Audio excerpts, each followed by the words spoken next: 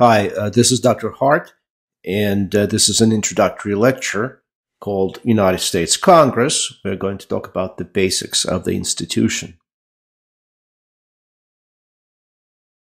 So the eligibility to serve in Congress actually varies from house to house. In the U.S. House of Representatives, the minimum age is 25, and you need to be a citizen for 7 years. In the Senate, the minimum age is 30, and you need to be a citizen for 5 years. So an important point here is that a naturalized citizen can in fact be elected to Congress, either to the House of Representatives or to the Senate. You do not have to be a natural-born citizen. Now, the second point is that the House consists of 435 members.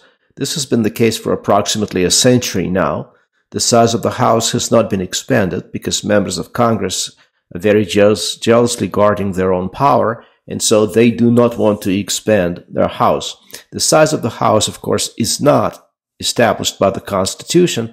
It is controlled jointly by the House and the Senate, and so Congress hasn't actually increased its own size in approximately a century. Each member represents exactly one district. This is by federal law. So we have a single-member district, simple plurality electoral system, which means that when you run for Congress, however many opponents you have, what matters is only one of you can actually get elected, single member, one per district. And all districts by law must have roughly the same number of people as per a Supreme Court decision in the 1960s. So today, approximately 770,000 people are represented by each voting member of the House of Representatives. This is based on the calculation of the total population of the United States, which, as of this recording, is approximately 335 million people, divided by 435 voting members. So, as you can tell, that's a lot of people to represent for each member, and so each member has very little time for each individual citizen.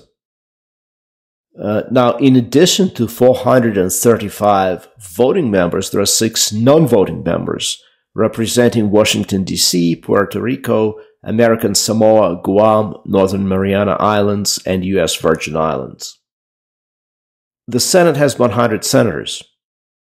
The reason why is because the Constitution states that each state is to have exactly 2 senators, and there are currently 50 states, so 50 times 2 equals 100.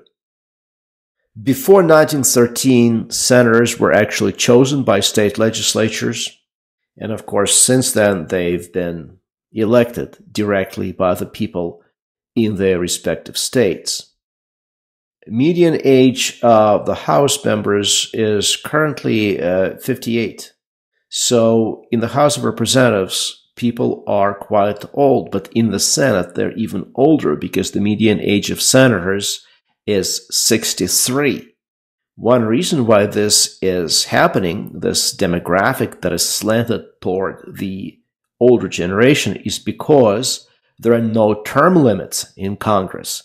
And a representative or a senator who wants to serve endlessly may sometimes, if he or she is skilled enough to get reelected, turn it into a really long-term career. And there have been members and senators who served for several decades. So it's no wonder that some of them are quite old and they tend to skew the median toward a higher number. The median age of all Americans is 38. So you can tell that members of Congress are a generation older than the average American. And members of the House serve 2-year terms and can be reelected indefinitely. Senators serve 6-year terms, also can be reelected indefinitely, as I stated. In the Senate, elections are staggered, with approximately 1/3 of senators up for re-election every 2 years. In the House, the incumbency re-election rate is about 90%. This means that people who already serve in the House of Representatives, they are called incumbents. when they want to get reelected and run for office again, approximately 90% of them get reelected. In the Senate, the incumbency reelection rate is roughly 80%. Now, why do we have such high incumbency reelection rate? Well, clearly in the House of Representatives, what you find is the vast majority of districts are gerrymandered. Gerrymandering is a form of redistricting. Redistricting must happen at least every 10 years when the new census is concluded, because, as you will recall, each district must have roughly the same number of people living in it. And so, as people obviously move between districts, that means that some districts gain population, some districts lose population, and districts are, every 10 years at least, being redrawn. Who are they redrawn by? Well, in the vast majority of states, they're actually redrawn by state legislatures and governor. So it's basically state law. So the state defines federal congressional districts. Now, the thing is that in many states, you have very significant control by one party or another. For example, in California, you have very strong Democratic control. Democrats have for years controlled both the Assembly and the Senate in California, and governor has been a Democrat for a long time. So districts are drawn in such a way as to make it very advantageous for Democrats and make it extremely difficult for Republicans to get elected. And a similar situation occurs in many other states. So all in all, when a typical congressional election comes around, what you find is approximately 40 to 50 House seats are truly competitive, where you don't know the result of the election beforehand. In all other cases, you can accurately predict the result of the election before the votes are even counted, because those are safe districts. They're safe because they had been gerrymandered. So the term gerrymandering is a combination of two words, gerry and salamander. Elbridge Gerry was governor of Massachusetts, and salamander was the shape of one of the districts that he and the state legislature actually drew. So gerrymandering is gerry and salamander.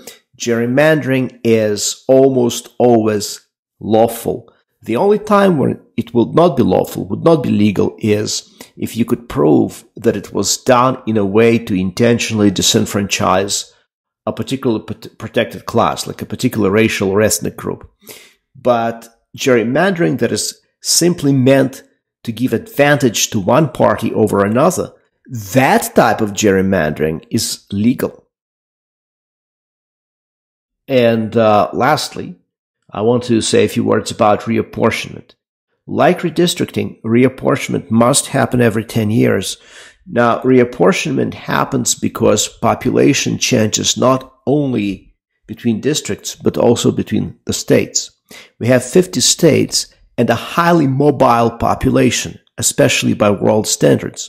And it's no secret that over the last half a century or so, there's been a definitive trend in the United States of southern and western states growing much more rapidly in population than northeastern and midwestern states. In fact, some northeastern and midwestern states have lost population during the 21st century.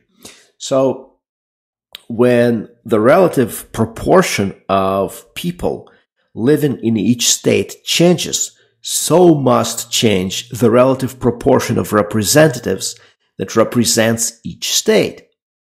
And what we have seen in the 21st century is that states like Texas and Florida have gained quite a few number of representatives. Other states, like Michigan, they lost some. So this is an inevitable part. Reapportionment is an inevitable part of population shifts. And unlike with redistricting and gerrymandering that accompanies it, there is no stigma to reapportionment. This is just a a very understandable and natural process of population shifts. In the next video, we will dive deeper into the demographics of Congress of the United States.